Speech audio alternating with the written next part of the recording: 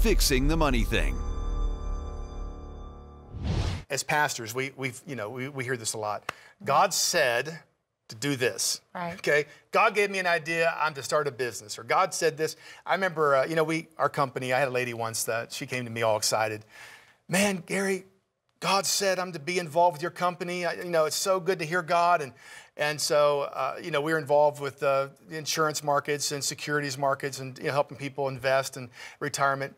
And so I said, well, ride along with me and let's start training, right? The first night that I took her on training, at the end of that night, she goes, I'm not doing this. She spent 2 weeks telling me, God said. Now, she was unemployed. She needed money. And God knew that behind that time period of learning was an opportunity of destiny for her. But she was overwhelmed and saw that she felt she could not tackle that on day one. But how many people never finish? You see, the walls can be intimidating. Right? The walls can be intimidating. Right. And God always calls us to do something that's bigger than That's exactly us. right. Because He's stretching us, He's growing us. And the things we're believing Him for, the destiny He has for you, it'll take change. But He's so wonderful to lead us through that change. And that's what I love about the series, because you help us see it and you help us lead.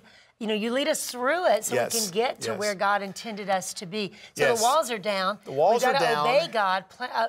We do have to offensively take those things out of the way. Offensively. Yes. Offense. Move out. He has no authority. Now, the wall, remember the first spies that went into the land, remember what they said? In that land, we saw giants and walled cities. They backed out.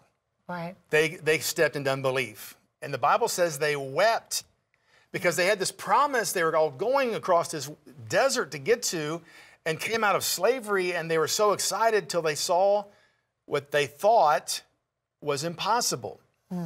But what they need to understand is right past that is the promise. Yes. And so many people, Drenda, let's talk about that. The walls are real.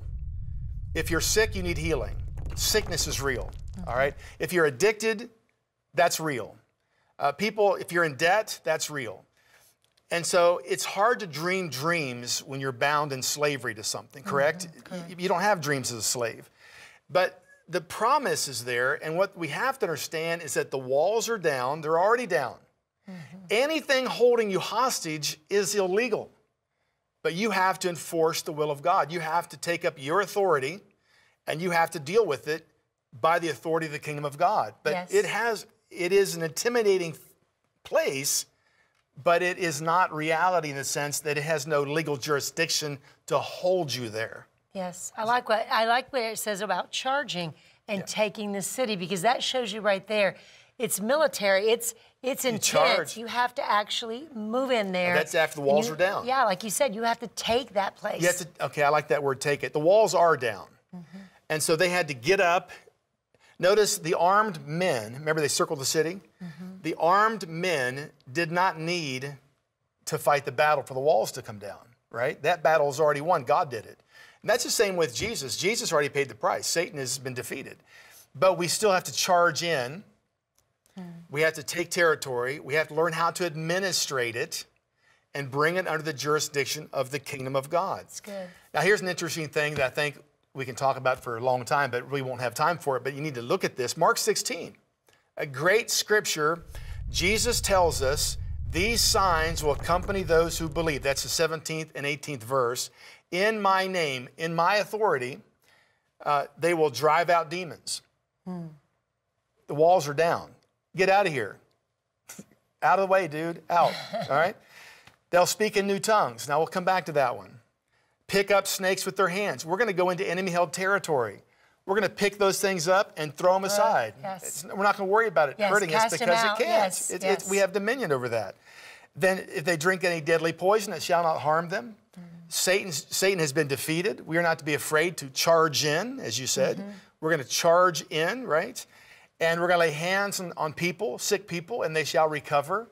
So think of an occupying army. Think of World War II, all right? So Japan is defeated.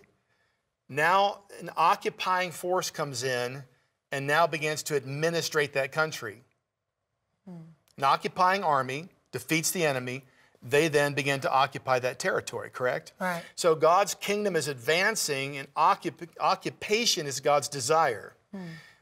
But the battle has been won, and let me go back to these things. It's interesting that speaking in tongues is listed in Mark 16, because there's 9 spiritual gifts, right? Right. Why is it the only one listed? Because these are marching orders. These are go in my name, get it done, preach the gospel, and these signs will accompany those that go. Speaking in tongues, what does that do? The Bible says in 1 Corinthians 14, we download mysteries. Right. Speaking in tongues is how our commanding officer directs us. It's like our walkie-talkie. That's so good. If you're in military, you got radio, right? Right. The enemy doesn't know what you're doing, but your commanding officer does. Yes. And he radios you. He can see the high picture. Go climb hill 1. Go over that, take that.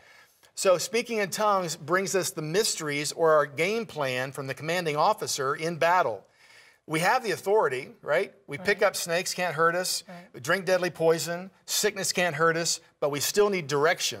Good. We're on a mission, right? Yes. We need to pray in the Spirit to get the marching orders of the day. That's good. So that's why that one's listed there, and none other of the spiritual gifts are listed there. This is a commandment. Jesus is leaving the earth. He is giving his disciples direction to take territory and occupy it. But it's sad because you and I, we've pastored for years.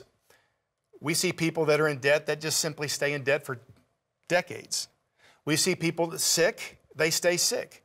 We see people that have problems with addiction, they stay in addiction. And yet we also see people that get healed, get out of debt, build multi-million-dollar businesses that used to live in HUD housing. Right, we see all kinds of stories. What is the difference in that?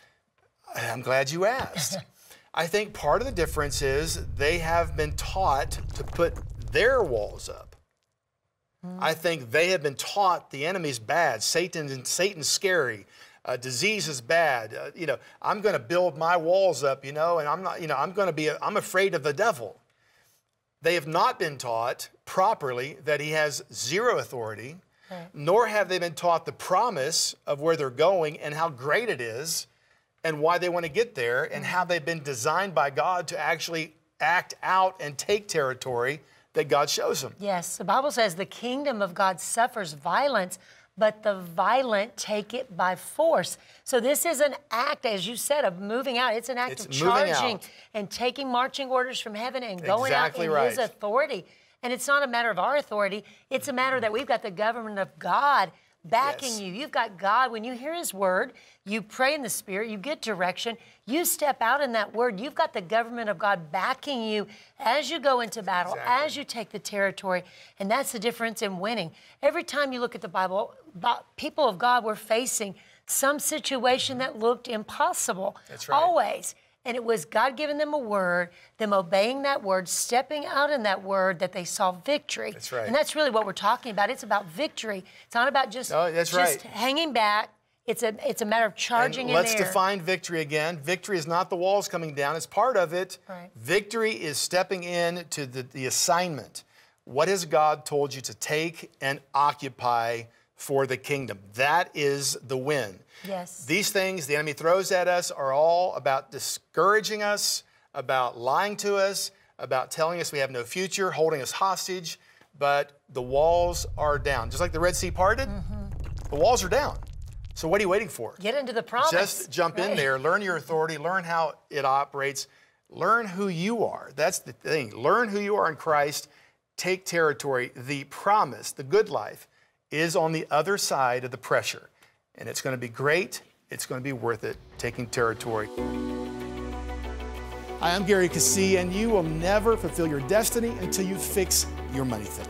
Visit GaryKeesee.com, and don't forget to hit the subscribe button below for more amazing weekly videos on fixing your money thing.